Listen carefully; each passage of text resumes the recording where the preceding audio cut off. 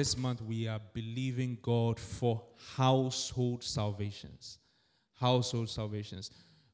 We've spoken very much, well, there's still much to be talked about miracles in general.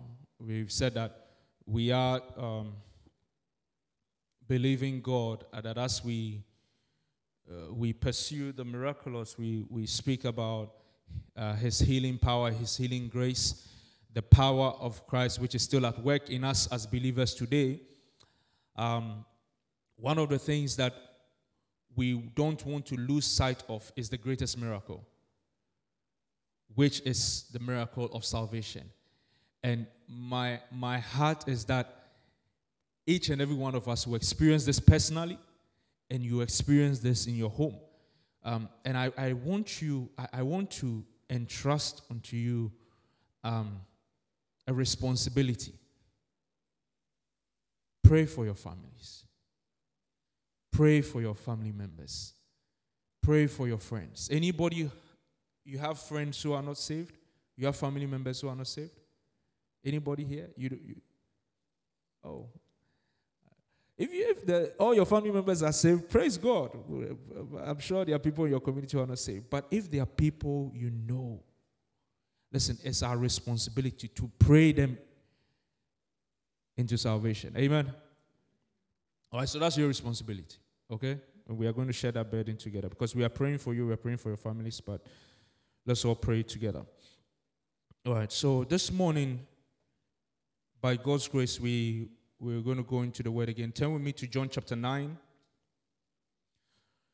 Read a bit of Scripture. We've been in the book of John, just focusing on the miracles that John highlighted in his Gospel. Today we are reading from John chapter 9, from the verse 1 to the verse 19. In fact, it's the whole chapter that's under consideration, but it's quite a long one, so we can't look at all the verses. However, we'll take these ones. So, my Bible says, now as Jesus passed by, he saw a man who was blind from birth. And his disciples asked him, saying, Rabbi, who sinned, that this man or his parents, that he was born blind?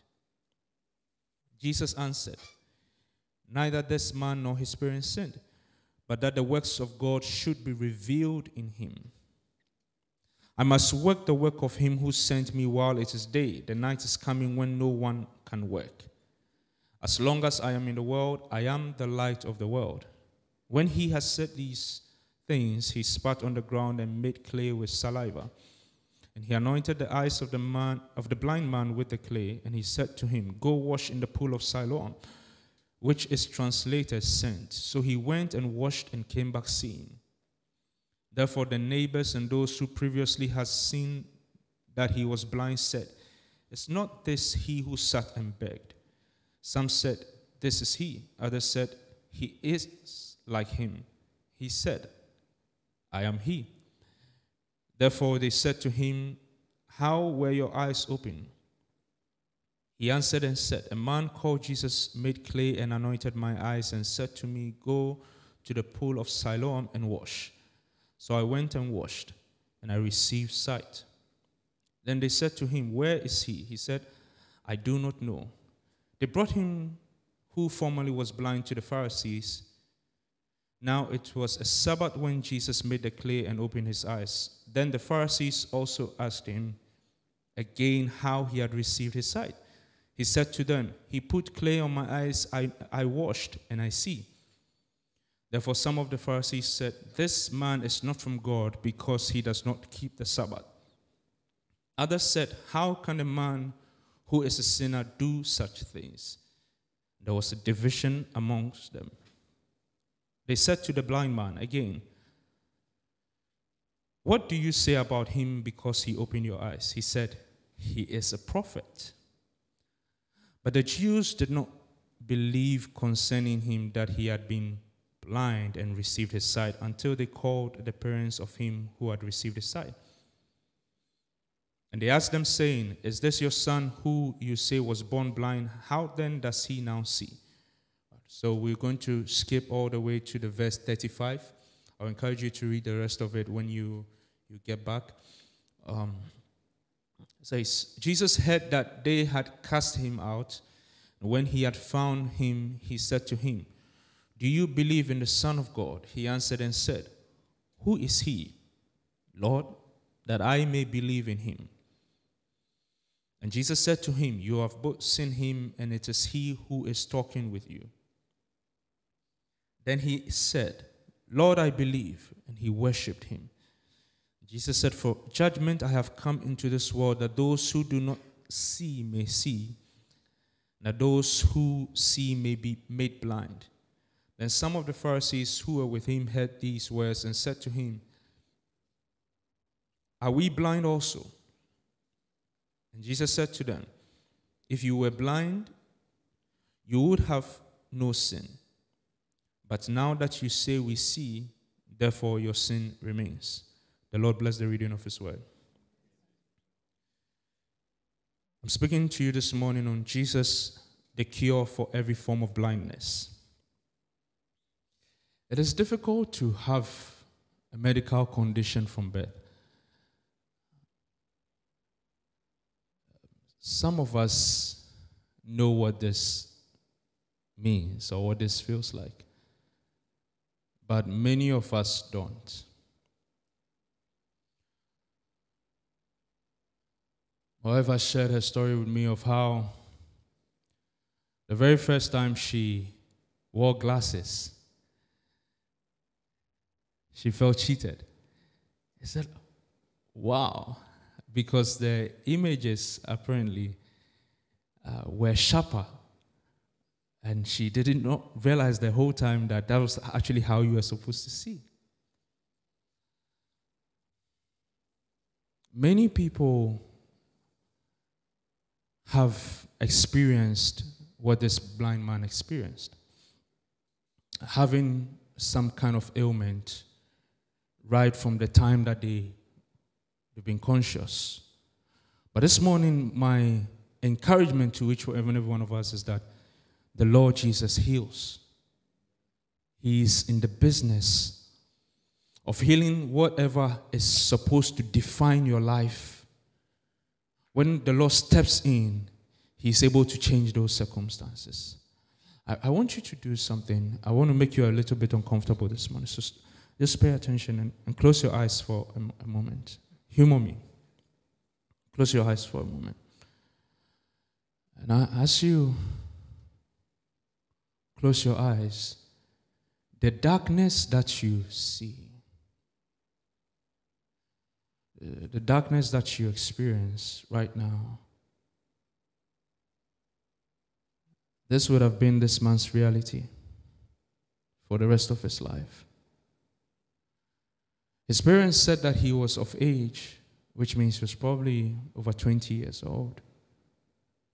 And so for already all these number of years, he had never seen the colors of the rainbow. He had never seen the beauty of the skies. Even as a baby, he had never had the opportunity to look in the loving face of his mother as she breastfed him. Total darkness, physical darkness. This was going to be the situation until he entered the grave. You may open your eyes.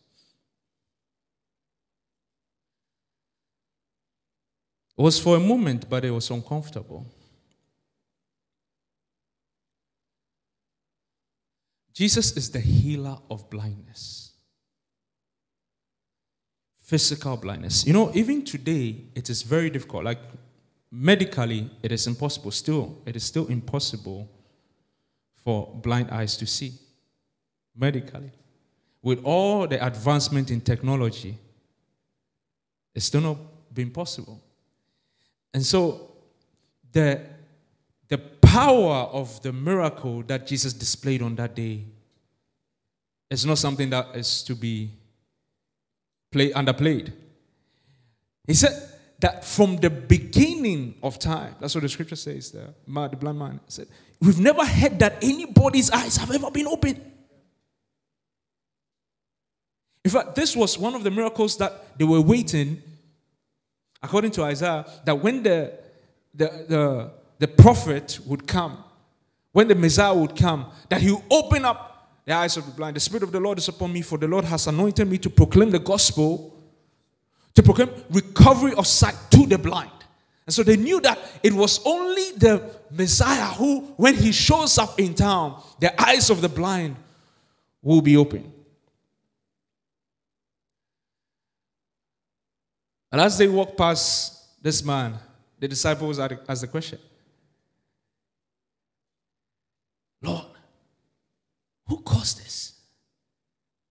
Because for them, it's like, no, surely, like, why would you be born blind? Your parents must have done something. There's something going on in the family. And now the question is, can a deformity, can ailments, can sickness come as a result of sin? Yes. And let me give you an example, because this is quite familiar to most of you. First of all, the biblical example in John 5, which we've considered already.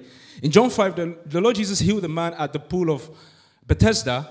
And after he healed him, he said to him that go and sin no more, lest something worse befalls you. So you can understand from the scripture that there was something that this man was about that brought an affliction on him. It's not a popular idea, but according to the scripture, it's true. And even in our African context, there are families where an ancestor goes to a certain shrine or a certain, goes for powers. And some of them, it is good intent. Sometimes some will say, so that their families will be blessed, so that they will have a good harvest. And some of the conditions are that, okay, well, we are going to give you wealth, but your women, to activate this power, we're going to put an embargo on the womb. That's an extreme case, but it does happen. Not so. It's not a strange story. And so you see in families like this that women struggle to give birth until the light of the gospel comes in, and then there's deliverance. This is who Jesus is. So it is possible for an affliction to set in by reason of sin. But Jesus said to them, no, friends, don't have that mentality every time you see such a situation. It's not always the case. And in this particular case, what he was saying to them was that this one was set apart, that God's glory will be made manifest. That before time began, God had ordained that he was going to put this man here, and he's going to receive his healing, and God will receive the glory. And again, it's something that might make our theology, it might mess up with your theology a little bit, your understanding of who God is a little bit. That God will put somebody there so that his name will be glorified. Everything on this earth, your life, my life, all of creation is for the glory of God. Everything must give God glory. In fact, many times when Jesus will approach people to heal them, he would ask them, what would you want me to do for you? That's the case of Bartimaeus, right? Another blind man. And he asked him, what would you want that I do for you? Because he's not going to assume that you want healing, that you want to see. But I found it interesting that as I consider this passage, Jesus did not ask him. Jesus did not ask him, do you want me to heal you? After he had that dialogue with his disciples, he just approaches the man and spat in the earth and just began to do his thing. Why? Because that man, his life was not his.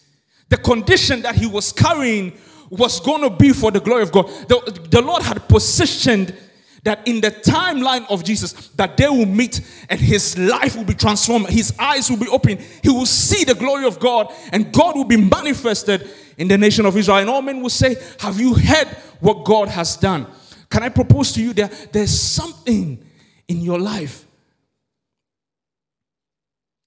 that maybe you're not even praying to God for. Or maybe you've been crying out, you've been praying, God, if only I'll see a transformation. If only I'll experience change. And maybe you've been crying, it's been a year, it's been 2, it's been 3, it's been 4, 5 years. You're wondering, God, when? But you see, there is what will give God glory, and there's a time when that glory will be made manifest. Because one of the things about Jesus, I wonder, just wondering, that was that the first time that Jesus was passing by that place? Was that the first time that he was going through that community? No. In fact, many people knew of him. Now, when you read Acts chapter 10, verse 38, it says that how God anointed Jesus with the Holy Ghost and with power, and he went about doing good, healing all who were oppressed by the devil, and he was healing everybody who was sick. Right? Then you read also in Matthew, the same account, that Jesus was healing people. He was healing people. So you ask, what? Let me push this a little further. In Acts chapter 3, there was a man who was said to sit at the gate, beautiful. That's the gate at the temple. Okay? And it was Peter and John who came to heal him. So you're asking, if Jesus was healing everybody, how come he didn't heal this man in Acts chapter 3? Because it's not just about the healing. It's that there's a time when that healing comes through, God is glorified. And I want to encourage you, listen, no matter what the issue is, no matter what the problem is, there is a time when that issue will bow and give glory to God. It must give glory to God. It must give glory to God. And so don't stop praying. Don't stop believing. It might seem like everything is closing up on you. There is no hope. Sometimes you can't see either in front of you, to the side, to the left. But don't stop believing. Keep crying out to the Lord. Jesus' solution for this man is to spit. I wonder. You know, that's how I read the scriptures. My mind begins to run and to imagine. And so I'm wondering, what is he doing here? Does it sound familiar that he puts his hand in the sand and then he puts it on the man's eyes? And I can't help but think of Genesis 1 when we are informed that God created a man. And I think what Jesus is demonstrating here is that, listen, what I've done before I can do again. The same way that I created everything that is in this universe, in the same way that I formed the man, I am the same one who formed your eyes, and I can form them again. The reason why we believe in the power of Christ to heal, to restore, is because Jesus is the one who has created, who has formed you. There is no part of your body that cannot be healed. There is no, I'm telling you, medical science has not found a cure to blindness from birth. But Jesus, he's healed. He does it even today. Many miracles and testimonies all across the nations. I was sharing with you about a book by one of the great theologians of our time, Dr. Craig Keener, Miracles. If you can get your hand on this book, it will bless you. He shares miracles from all over the world. Strange miracles. And this man is an intellectual. I mean, the book he wrote is actually thousands of pages. And this one he's written for the average man, which is, I was saying, that is over 200 pages. You can see, he wrote it during COVID in his basement. Like, these are not stories. These are real life. He's going to be at the World Conference, by the way. You're going to hear like real life stories of people that Jesus has done incredible things, sometimes creative miracle. Why? Because he's the same person who went into the earth and created. No matter what the situation is, every due respect to the medical field. And the Lord many times will use doctors to heal you. Don't despise the prescription. Don't despise the hospital. No. The wisdom that they carry, the understanding is given by God. It is for our benefit. But don't stay with the final analysis or the final diagnosis. Wait for that report. Whose report have we believed in? It's his report that we are waiting on and that we're waiting for. And he sends him to the pool of Siloam. Siloam means sent, or the sent one. So what Jesus is doing, he sends him, like that pool carries his name, basically. So he sends him to be washed in him and to be cleansed in him. He's perfecting that miracle. Now, many of us would love for God to do something amazing in our lives. But if I should ask you, to what extent are you willing to go to experience the miraculous? This man was there. You know, I'm sure it wasn't the first time he had heard people speak about him. And that very day, he might have started to hear these people again. Because Jesus was having a conversation with his disciples as they were passing. It's like, these guys again. Every time when people are passing, they were pointing to him and said, this man, you know his story? His parents sinned, though. There's sin in the family. That's why he's been blind from his birth. And so probably he was overhearing, even if he didn't hear the conversation, maybe he hears people talking. It's like, here we go again. Here we go again. They're not going to drop anything in my bowl. They're not going to give me money. They'll just be gossiping about me. But that day, something different happened. And as Jesus approached him, he does not hear anything. The next thing he hears, and spits mud on his eyes. We want a miracle. But sometimes, are you willing to go down the road with Jesus?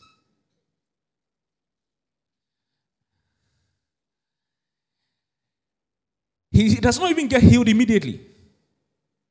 He sends him to go wash. How far are you willing to go in that journey with the Lord, in pursuing and going further and crying out to him and saying, Lord, I'm still believing you for this. I'm still holding on to your word. He had to walk all the way with the mud and the spit all over his face. Today we want miracles, but we want it in a very nice way. We want it in a way that suits us. When we want it at the time that we want it. 20 years he'd been carrying it. He had to walk a distance to go for the miracle. Friend, listen. Whatever the Lord has said to you, whatever is here in his word, his promises to us as believers, you can hold him to it. And don't relent.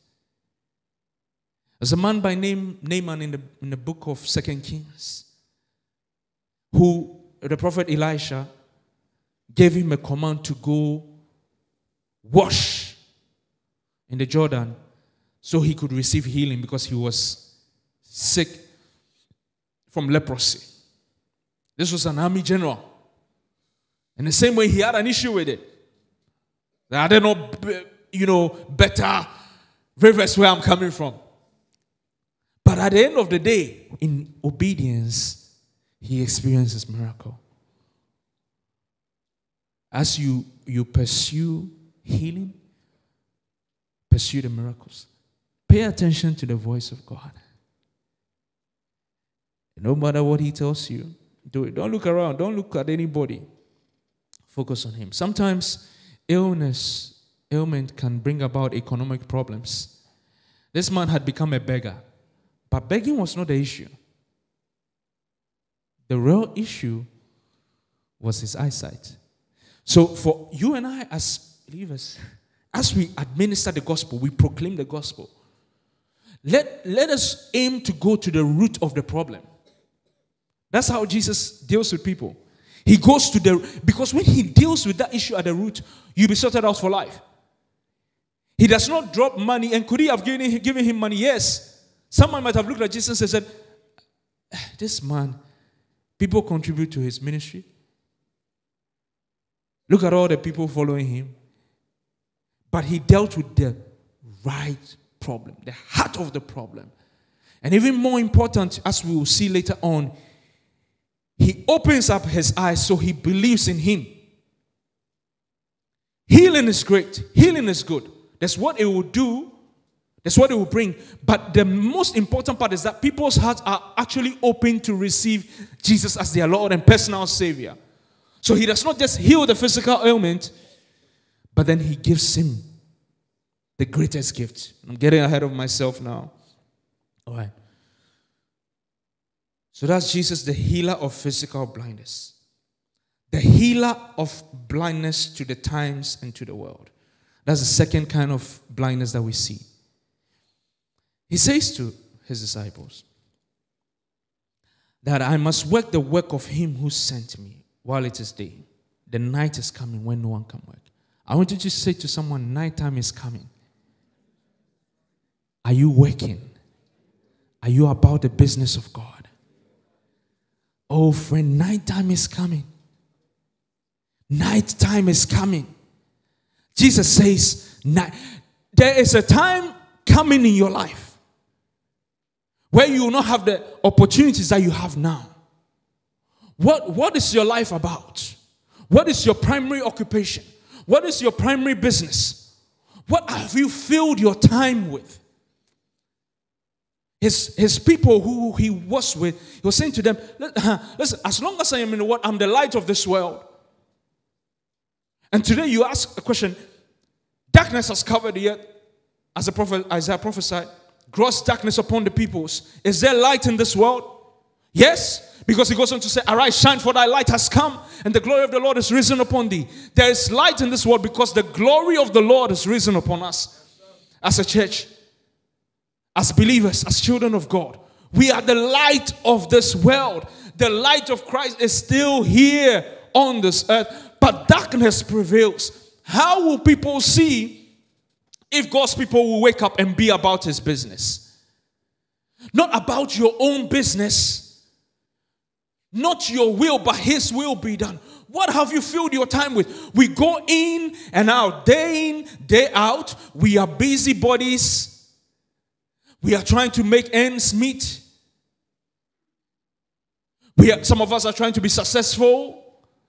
Some of us are trying to be great. Some of us are trying to be famous. Jesus said, you better be doing my work because nighttime is coming. The writer, the preacher in Ecclesiastes says, there's no life. There are no dreams in the grave where you are going. There's coming a time when that thing will be, your eyes will close forever. When you wake up, you either wake up to his glorious light. And my prayer is that everybody here, as a child of God, will wake up to that beauty, that glorious light. But by that time, it will be over. By that time, it will be an account that you render for your work. How did you spend your time? Go into Ephesians chapter 5. Let's read from the verse 8. Very quickly. Oh, we must work the works of God. For you were once darkness. Paul even takes it further. It's not only that you experienced darkness or you were blind. We were actually once, we were darkness.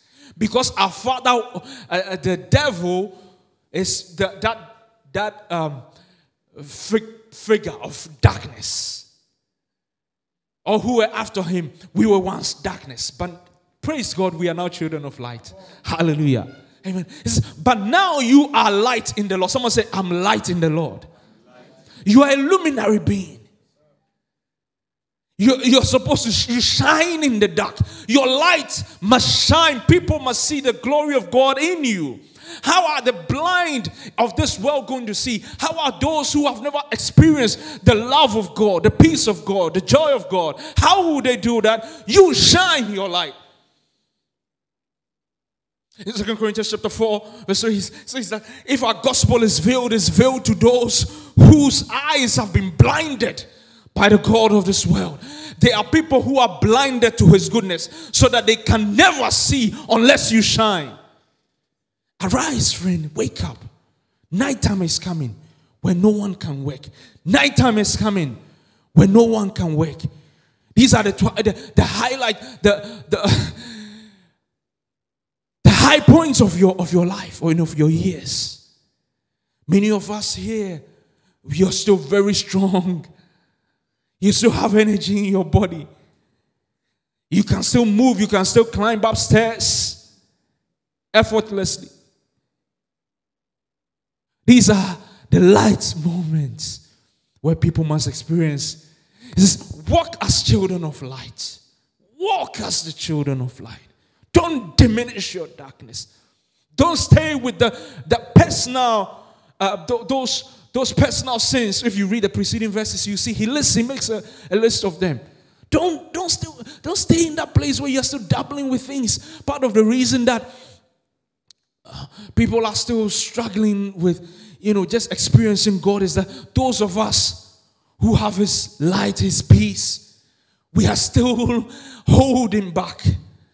The whole world, the whole of creation is waiting for your manifestation. And the other day I asked you, the creation has been waiting since beginning of time. The creation has been waiting since the fall. The creation has been waiting since Paul wrote those very words in Romans chapter 8. How long will the creation wait for your manifestation? How long will your family wait until you shed off that shyness, until you stop saying, oh, I am shy. Oh, I cannot speak about Jesus. How long would the people in your community have to wait till you rise up and begin to shine that they may see the light of God? How long will creation have to wait? How long will the creation have to groan? How long will the people in your office have to wait for you to begin to shine? How long will the people in your family, how long will your friends have to wait for you to begin to shine? Arise, shine, for thy light has come. Nighttime is coming when no one can work. Nighttime is coming. And it's not just coming in your life, it's coming in the lives of many. There are people you hear of their journeys and their testimonies, and you are looking at them go up, go in and go out, day in, day out. They are going and you are watching them. And sometimes you have a question, a pressing in your heart, that this man know God, that this lady who is serving me, this waiter, does he know God, that this waitress know God? And you're looking at them, and one day you come in and you hear they are no more. You enter the shop, and as you enter, you see an obituary at the door, and that person who was serving you day in, day out, and you're looking at them and you're asking, is this man saved? Does he know God? You come in and one day his obituary is up and he's gone. The night has caught up with him. Arise, shine, for thy light has come. Years back, we're still out of the country then, and in the complex that we were living in, there was a young man. He lived right up our building. And every time I would look at this man, and we would say hi, and I would say hi. Sometimes I would even go out to, evangelize, because I was doing that. And it was just, this impression in my heart, one day I should just engage him, go beyond the hello, hi, and just engage him in conversation. And then preach the gospel to him. I was like, oh, another day. And then his girlfriend would come around, and very lovely young couple. It's like, they should just get married. One morning, a very strange sight. Had some footsteps, but it seemed more than the usual. You could actually tell that there were a lot of people around. I was like, I wonder what's going on outside. Opened the window and I could see the light of an ambulance. Then the police. I said, hey, what's going on here? Has a crime been committed? Long story short, this young man had hanged himself sometime in the middle of the night. His girlfriend had been trying to reach him, came and found the body hanging right on top of me. It broke me. Nighttime is coming when no one can work. I want to see the miraculous happen. I want to see the dead raised to life. I want to see the lame walk. I want to see blind eyes open. But the greatest miracle I want to experience, and I have a joy experiencing, is when people come to the faith. When people who were far away from him, had no hope, come to know him. Next verse, verse 9. For the fruit of the Spirit is all goodness, righteousness, and truth. Finding out what is acceptable to the Lord. And have no fellowship with the unfruitful works of darkness, but rather expose them. Don't be silent. There's a whole world out there, a whole agenda out there that is being shoved down our throats every day. Don't be silent. Speak up for God. Rather expose the darkness. Verse 12. For it is shameful even to speak of those things which are done by them in secret. But all things that are exposed are made manifest by the light. For whatever makes manifest is light. Do you see that? This is who you are. This is who you are. We make manifest what is darkness. We make manifest what is hidden. Because you are there. Listen. Evil cannot exist. Must not exist in your presence. Whilst I'm in that office, evil must, you can go about doing stuff, but not in my presence. You have to do it behind me. Verse 14. Therefore he says, awake, you who sleep, arise from the dead, and Christ will give you light.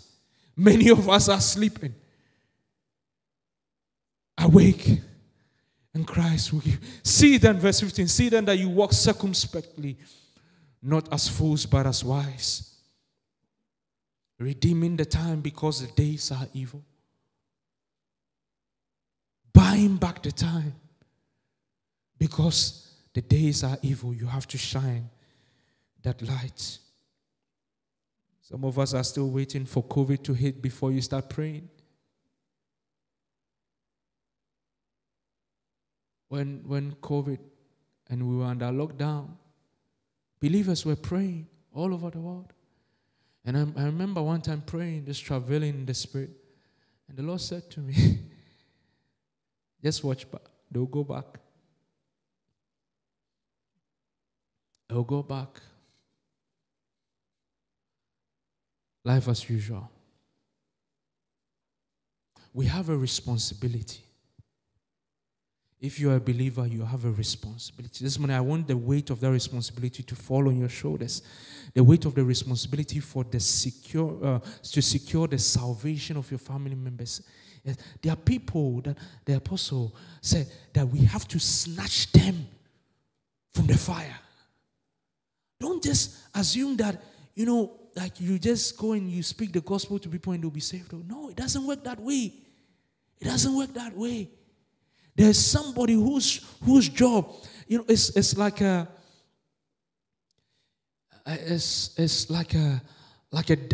slave master. And you are going to say that, I've been sent to come and deliver these slaves. Do you think he's just going to look at you? Read the story of Moses. Pharaoh did not just roll over and say, God sent you, the God of Israel. Oh, I'm very sorry. All of them can go. He asked him, who is God? Me, myself, I'm God. I said, who is God? So if you want to see your family members saved, listen, you got to go on your knees. Set an alarm on your phone and pray for salvation. And mention their names. And I am telling you, next year, 5 years by this time, you come give a testimony. Some of you a year, 2 years, you come share a testimony of how you began to pray for people. And you pray them into the faith. Snatch them from the pits of hell. Hallelujah. Finally, some of us are blind. Are blind to the move of God. A spiritual blindness. We are blind to God. We are blind to His presence, and we are blind to His word. One of the dangers of being a child of God, it sounds like a contradiction, I know. One of the dangers of being a child of God is you can almost risk being too familiar with the things of God. Those of you who were born in the faith, you know what I'm talking about. You can assume that I know. The Pharisees had this problem. They knew the scriptures inside out. They had analyzed these people. Listen, sometimes I can actually feel their pain. I can sympathize with them. Imagine for years, from the time they were children, they had been taught the scriptures and they had been groomed to understand that, yes, a Messiah was going to come here. Our deliverer is coming. The king is coming. Now, suddenly, somebody shows up on the scene who is not, he's not like David. He's not fighting battles. He's not fighting Goliath. And yes, he's doing miracles. And the way he carries himself is like a king. But it's not like the person you've been taught about. You know, we've learned, we are hearing things about him that might seem, but he doesn't really fit the box. So sometimes I can sympathize with them. And in many ways, for those of us who are, when you stay in the faith for a while, that's what can happen to you. You feel like you know, if God is going to move, I know how he's going to move.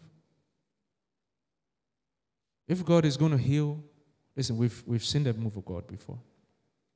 We've experienced his power. Listen, I know the word of God. I've studied it. And the preacher is not using the text properly. He's taking some of them out of context. And we know, as spiritual blindness can ensue for that reason. And our prayer, our posture, the only cure to that is humility. The only cure to that is every time, listen, this book, oh my word, is so dynamic and so, every time you pick up this book, go on your knees. And you see I'm saying pick up your book. I'm not saying pick up your phone. There's just something about touching it and feeling it. And it's just a preference, but I'm teaching you something. There's just something about this. Pick it up. And every time you pick it up, go on your knees. I was so challenged when I discovered how one of the great, another great theologian of our time, he was talking about how he prepares whenever he's going to study the scriptures. And I had to start mimicking that. To just go on my knees. Because this is what he was saying. He said, you go on his knees and begin to pray. And say, Lord, open my eyes. And begin to repent. And just that posture of humility before God and say, Lord, I know not. Light up my eyes, lest I sleep the sleep of death. Psalm 13 verse 3. Then Psalm 119 verse 18 says, open my eyes, let me behold wondrous things from out of your law. There's just an understanding that unless God opens your eyes, you will not see. You cannot see. You have not comprehended the things of God, the expanse, that dimension of who God is. There is more. How long has your journey been? There is more hunger and thirst for righteousness. Those are the ones who are satisfied. Those who hunger. There's a hunger and a desperation with which we must approach and come to God daily. Otherwise, we will remain blind. Every time your posture is, Lord, I do not know. Lord, I do not see. He said to the Pharisees, now, your problem, and look at this very carefully. Do you realize that these people were following Jesus? Not all the Pharisees were in the temple just castigating him. He actually had Pharisees who were following him. Some will come in the night like Nicodemus. That's why after his death, many of the Pharisees actually came to the faith. Many of them. And in actual fact, later on it became a problem because some of them were trying to now take them back to Judaism. Many of the Pharisees were following him. So he said to them, listen, guys, here's your problem. If you are said that you can't see, your eyes will be open. Your sin would have been taken away. But because you say you see, your sin remains. Your infirmity remains. Every time you take on the posture that I know, you remain in the shadows. You remain grounded. Because God gives grace to the humble. when with pride, God himself says he will fight you. So my prayer for all of us, each and every one of us, because I've seen this many times, I stand accused. I can tell you, I'm guilty here. Where we can analyze certain preachers, we can analyze certain things happening across the body of Christ and make a final judgment. I'm not saying we should condone any and everything. That's not what I'm saying. But I'm saying that there's a limit to understanding. And many times when we humble ourselves, that God opens our eyes to understand and to experience that dimension of his glory and of his miracles. Your prayer must consistently be Jeremiah chapter 33 verse 3. It says, call on me and I will show you great and also mighty things that you do not know. Which means that there are still things that we don't know. Listen, there are things that God wants to show us. There are things that God wants to teach us in his word. And it's not just for you to listen, but it's that there comes a time where you yourself, you become an instructor. Paul had been preaching for long, and he said by this time, many of you ought to be teachers. Many of you ought to be evangelists. Many of you ought to be pastors. It comes to a time where you shift from that place of just hearing to ministering. Every believer a minister. That's every nation church, hear me.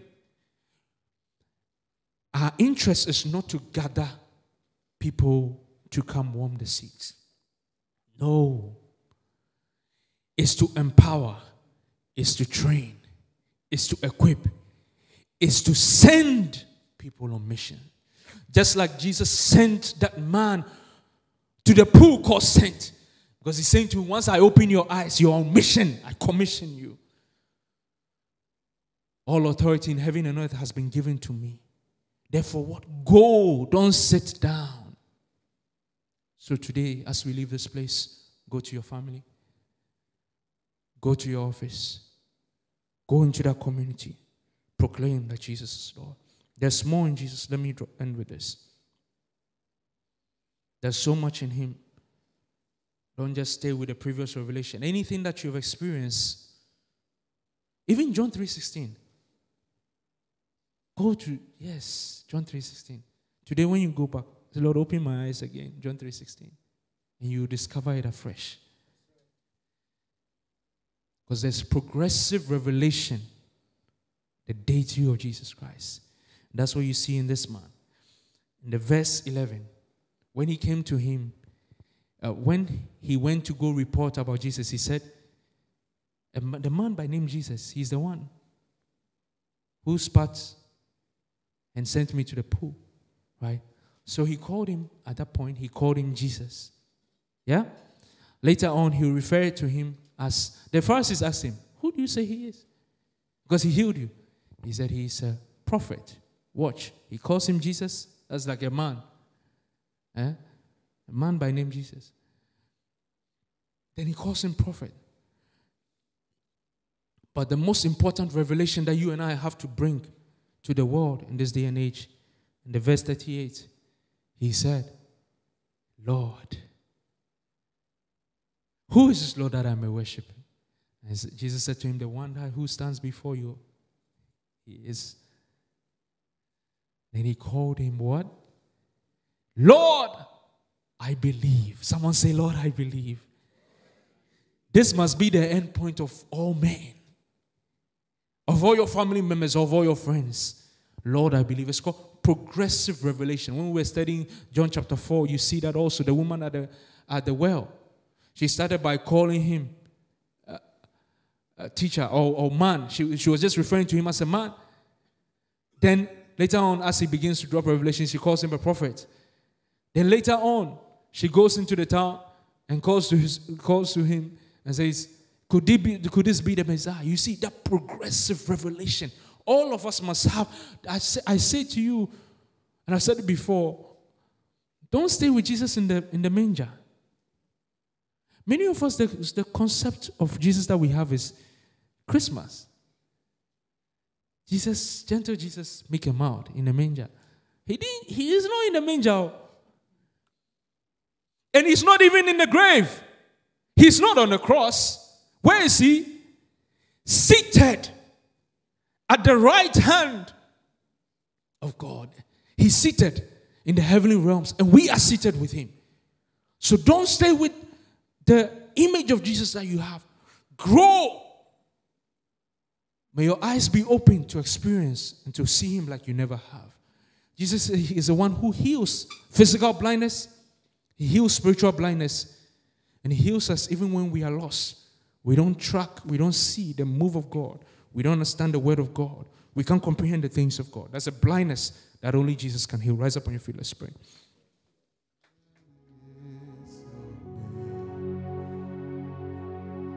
'Cause your name is a light that the shadows can't deny.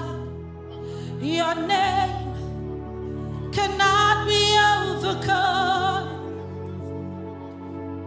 Lord, your name is alive, forever lifted high. Your name cannot be overcome. Oh Lord, your name is a light that the shadows can't deny. Your name cannot be overcome. Jesus, your name, it is alive. It's forever lifted high. Your name cannot be overcome.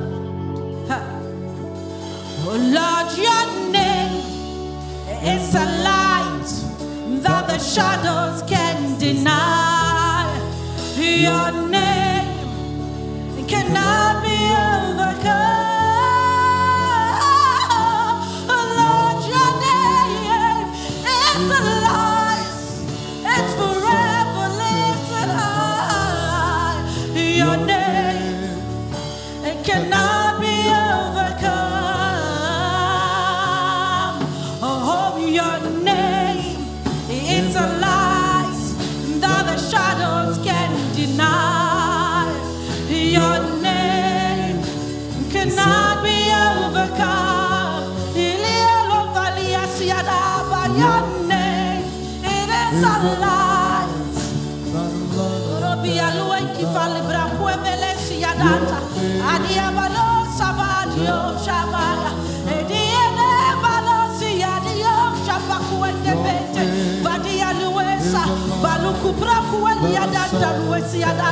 Who can stand against the Lord? Who can stand against the Lord? Oh, your name, your name, your name, your name, your name, your name, your name can never be overcome. Your name is a light that the shadows can't deny. Your name, your name, your name, your name, your name, Can never your name, your name. There is no other name that has been given to us, here on earth or in the heavens, that is powerful and big, that is mightier than the name Jesus. Your name.